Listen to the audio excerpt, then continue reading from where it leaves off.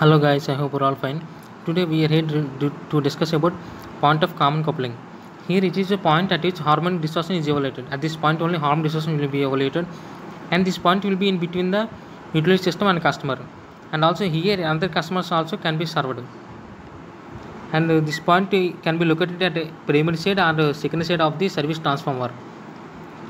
If the multiple customers are served from the primary side of the transformer, then the point of coupling, you can call it as PCC, it is located at primary. If you look at this diagram, guys, here this is the primary side of the transformer. Here multiple customers are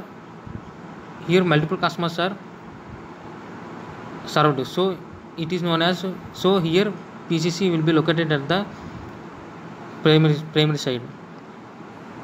Whereas if you look at the second diagram, here if you observe, here this is the second side of the transformer, that below one is second side of transformer, and here as multiple customers are served from the second side of transformer, the point of coupling PCC, if you observe the PCC, it is located at the secondary.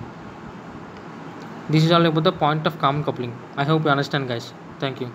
You can also take screenshot of this figure, guys, if you want. Thank you, guys.